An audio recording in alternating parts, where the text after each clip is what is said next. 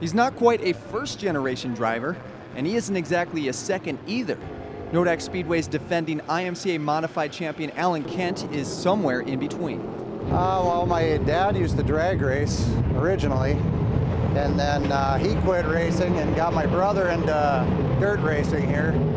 And then when he had to quit to take a job, and I moved here, we moved up here when I was in high school, and we decided to get a car, and been doing it ever since. 20 years now, Kent has cruised through the flags at the Nodak Speedway.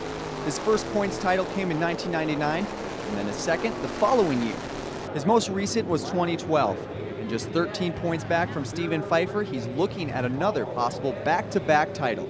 Yeah, I broke down the very first night, so that really hurt me bad. If he breaks down, then I'll have a shot at it. I'm just gonna race, do what I can, and try to win. Win those last couple of races, be right up there, and make sure I try to beat him, and it's out of my hands from there. I can just do what I can do.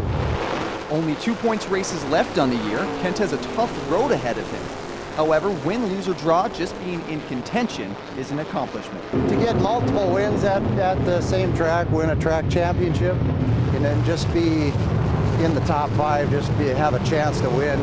If you have a chance to win almost every night, then that's a successful season for me. With the attitude of a first-generation driver, but the knowledge of a second or a third, Kent has the best of both worlds.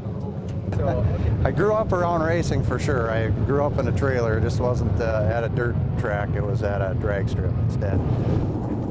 In Minot, at the races, Derek Hackett, KX Sports.